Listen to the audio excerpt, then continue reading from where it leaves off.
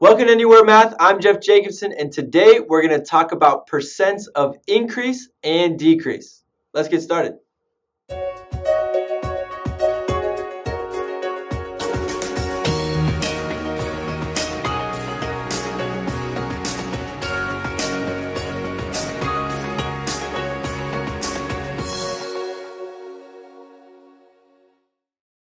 Today's lesson is all about percent of change. And basically, instead of saying that something increased by $100, the price of something increased by $100, or the price of something decreased by $100, instead of saying the amount that it increased or decreased as a price or something, we're changing that into a percent. Saying something like, well, the price of that new iPhone increased by 20%. Or the price of that used iPhone decreased by 20%. All we're doing is changing it from amount it increases or decreases to a percent that it increases or decreases, right? So sometimes this will be a percent of increase if the new amount is more than the original. Sometimes it will be a percent of decrease if the amount is less than the original. So percent of change is pretty simple. All you do is look at the amount of change divided by the original.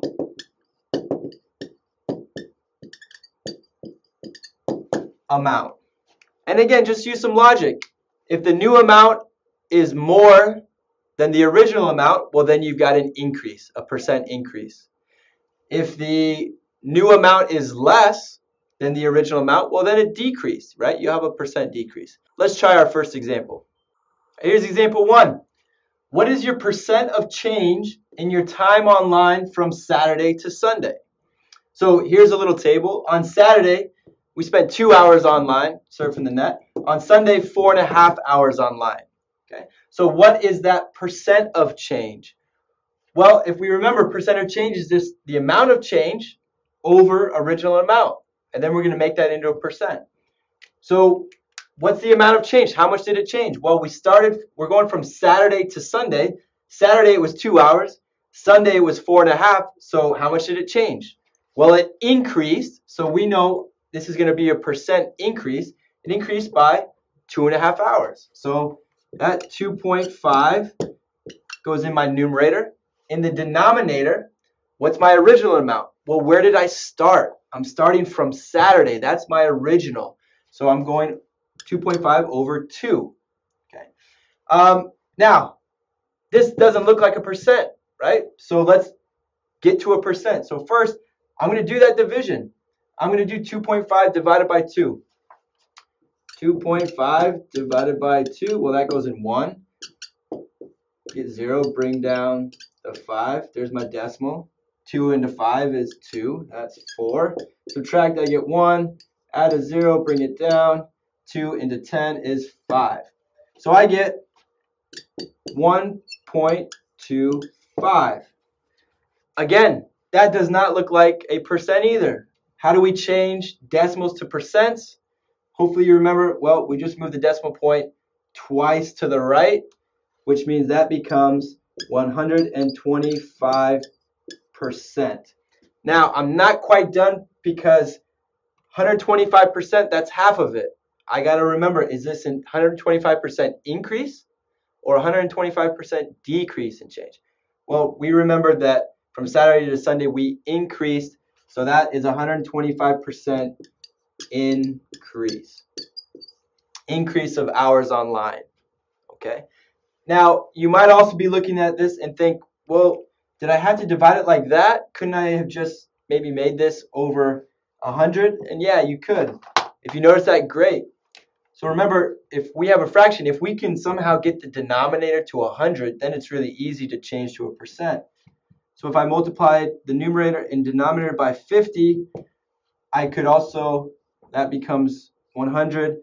2.5 times 50, well, 2 times 50 is 100. Half 0.5 times 50 is 25, so that's 125. 125 over 100, 125 per 100, 125%. Here's some to try on your own.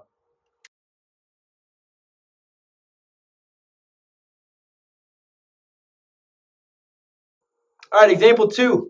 What was the percent of change in home runs from 2012 to 2013? So let's look at the table over here.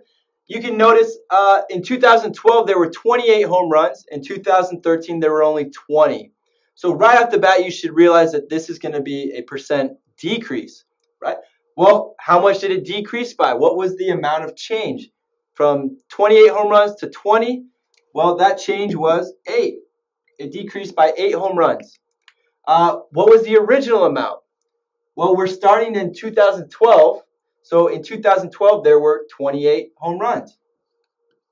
So 8 over 28. Now we just need to convert that to a percent.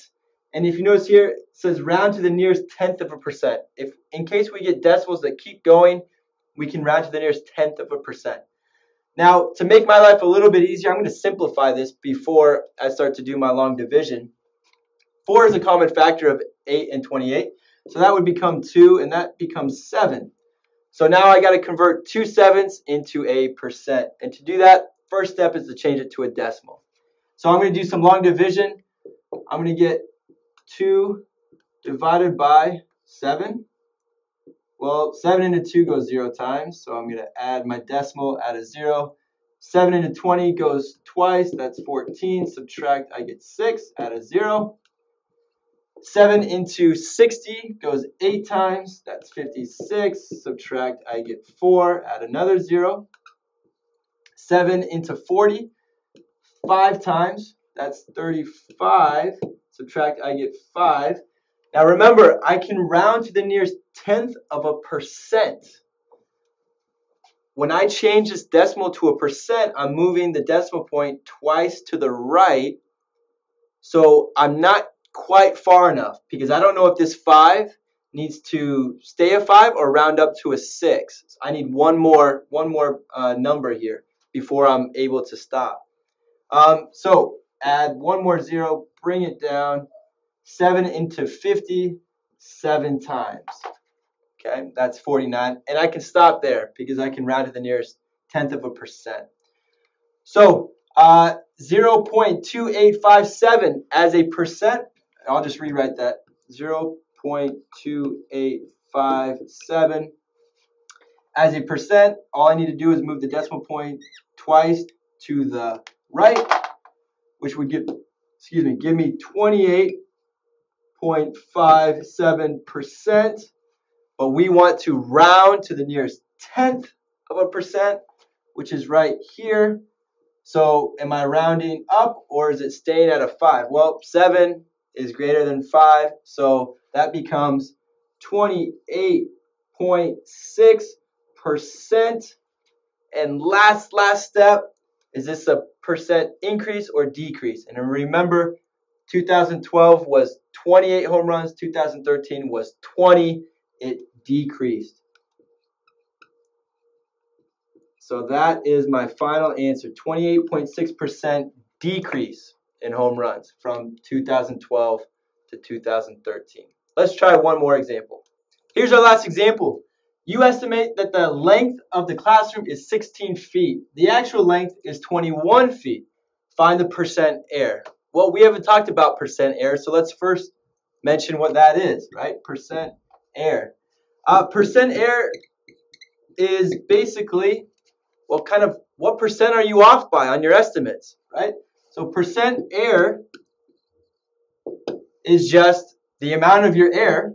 How much are you off by? Amount of error over the actual amount.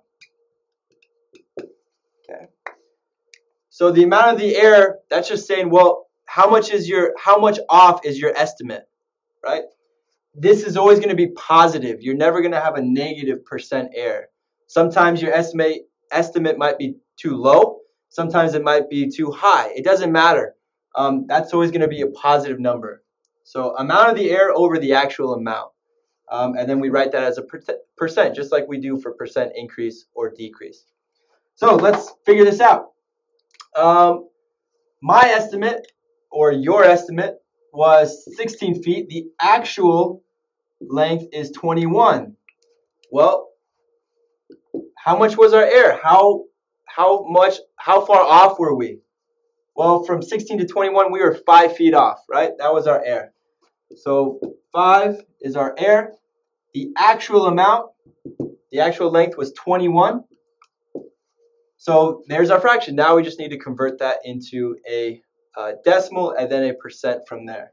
So let's do our long division. I'll just go ahead and do it over here. 5 divided by 21. Well, that goes 0 times. I'm going to add a 0, my decimal. 21 into 50 goes twice. That's 42. Subtract, I get 8.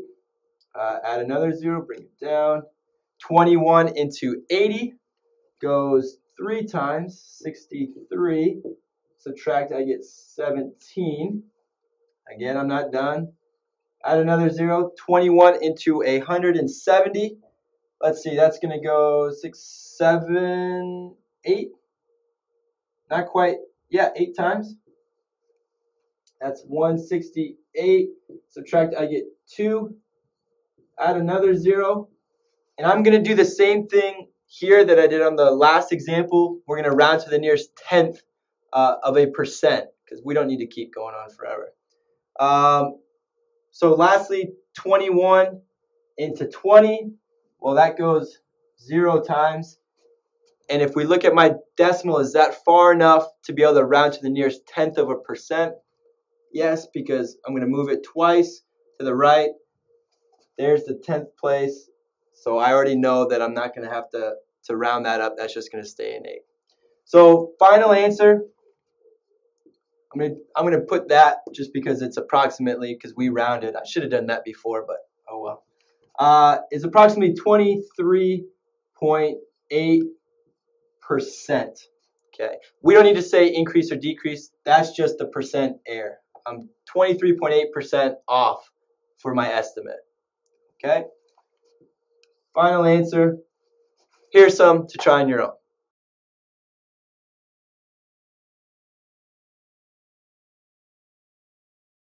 As always, thank you so much for watching, and if you like this video, please subscribe.